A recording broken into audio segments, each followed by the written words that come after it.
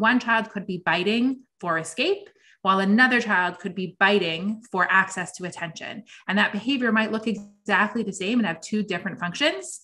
And a behavior could look totally different and have the same function. So that's why we're always looking at what is this child trying to say and how can we get into the root or the function of this behavior.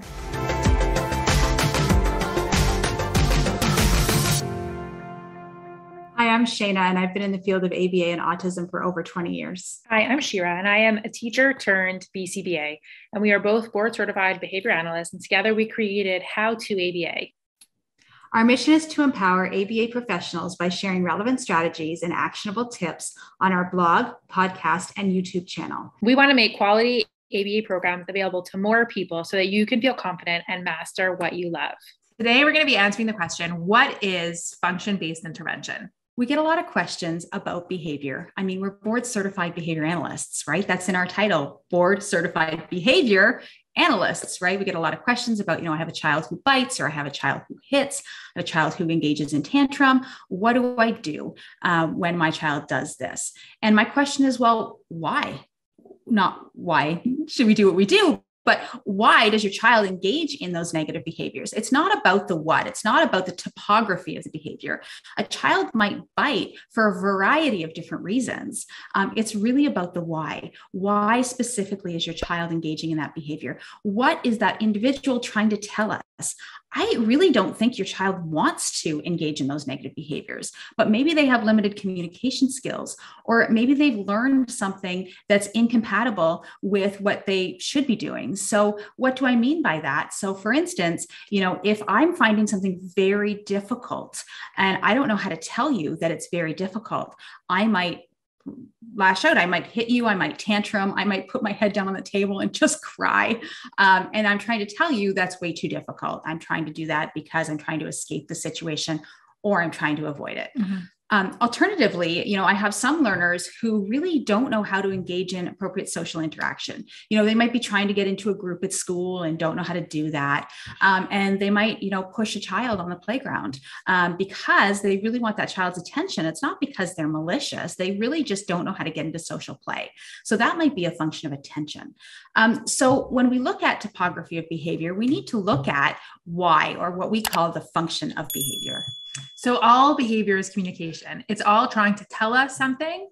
And the reason that it keeps happening is because in some way it's working for the client. So it means that they're getting what they want through this behavior. So if they want a cookie and crying gets them a cookie, then they'll continue to cry to get that cookie. The function of their behavior was the cookie. There are a couple major functions that we talk about within ABA. The acronym is SEAT, and that stands for sensory, escape, attention, and tangible. So the four main reasons that somebody might engage in any one of those challenging behaviors, and it could look like any number of things, biting, pinching, scratching, tantruming, is for them to get access to something like attention or tangible, or for them to get away from something, which is escape. And there's that sensory or automatic reinforcement, which is just, it feels good. It's automatically reinforcing just to engage in that behavior.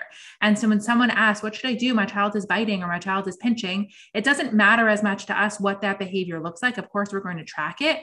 But what we're really trying to find out is, what is this behavior trying to say? Or what's the function of that behavior? So one child could be biting for escape, while another child could be biting for access to attention. And that behavior might look exactly the same and have two different functions.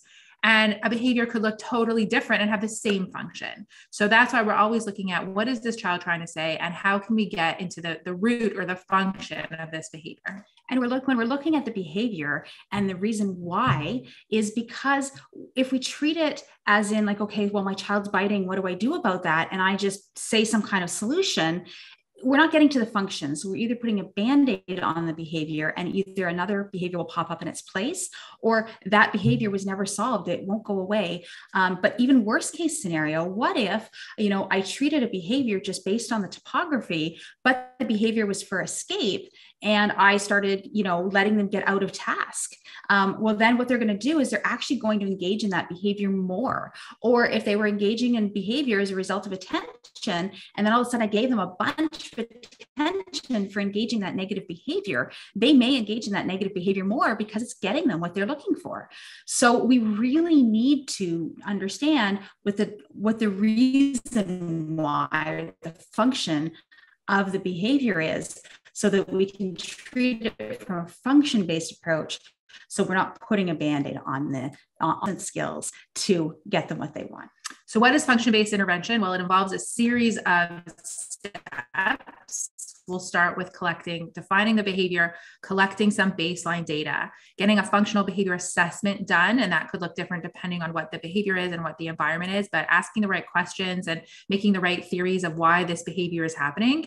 And then developing a treatment plan. That treatment plan will usually include some sort of functional communication training to replace, or replacement skill to replace that challenging behavior. And then ongoing data collection to monitor, like, was I right? Was this theory of behavior function correct? And continuing to monitor that and hopefully seeing the behavior decrease throughout the intervention.